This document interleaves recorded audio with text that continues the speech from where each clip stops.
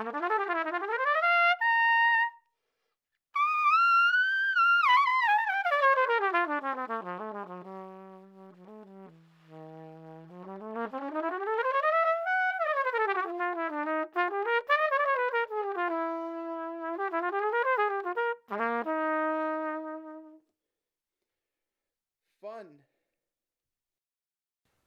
This horn is so much fun to play. It was a trade-in towards a 4-valve Adams flugelhorn, and we're selling it at the shop.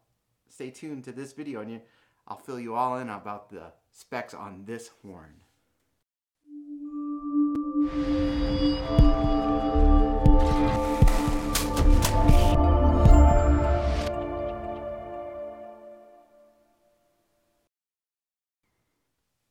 Hey everybody, it's Trent Austin from Austin Custom Brass. I hope you're having a fantastic day out there today. Be sure to hit the subscribe button, stay up to date with us with all of our mini lessons, which are free, our show and tells like this horn you'll see, and so much more here on our YouTube channel. Thanks again for your awesome support. This horn is a custom build from our friends at Adams. It was a custom build for a customer who actually backed out of the sale. Then we sold it to another customer who ended up trading it to us, not because he didn't love the horn, but he needed a 4-valve flugelhorn for his touring. So this horn is a custom A4LT, and it's gorgeous. It's in the satin matte lacquer. As you can see, it has the beautiful wood and inlaid buttons. As you can see right there, they're just gorgeous.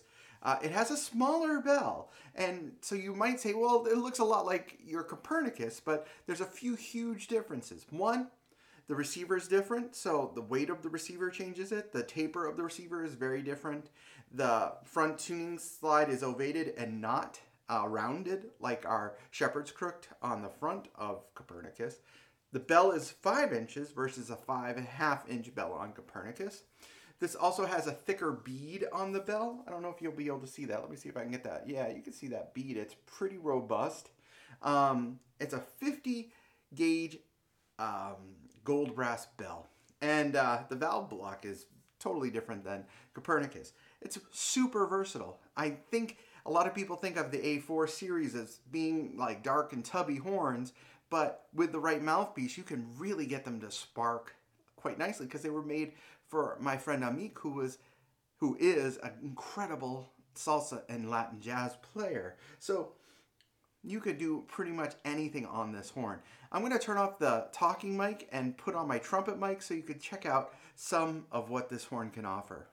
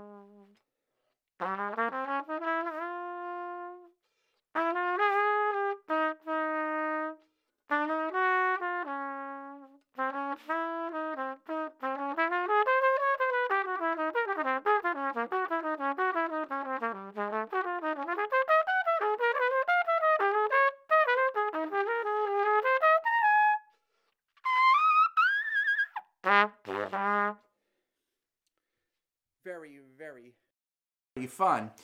I am using my ACB 1.25 Mount Vernon, which is quite a large mouthpiece.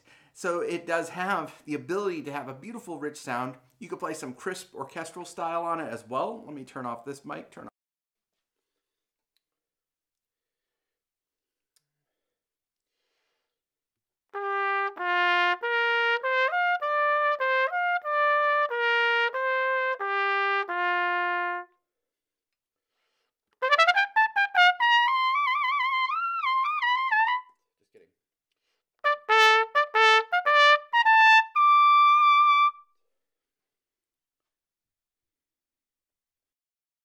It's an awesome jazz trumpet, as you heard with the little line for lines. It can play great bebop if you wanted it to.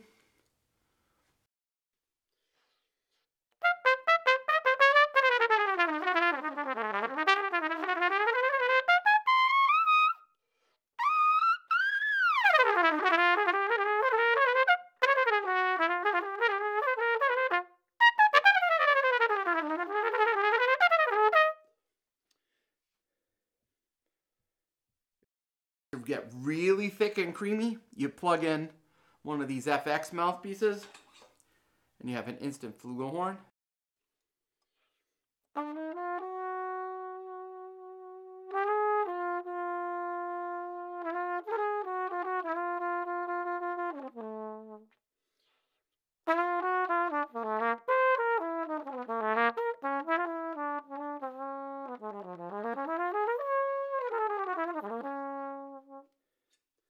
So there you go.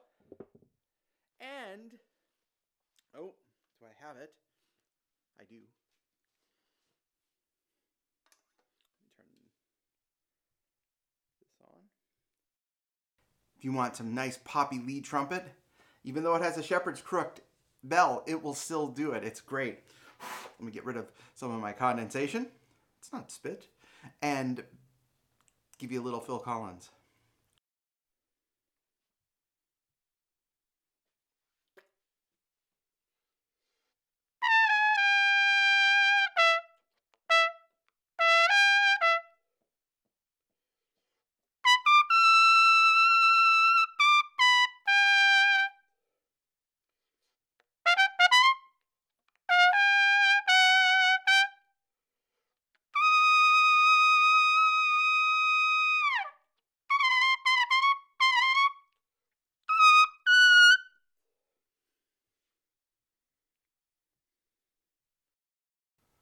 So this horn kind of does it all.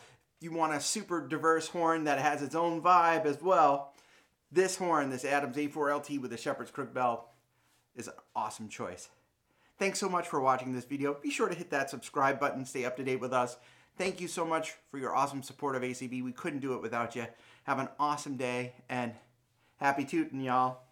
Cheers.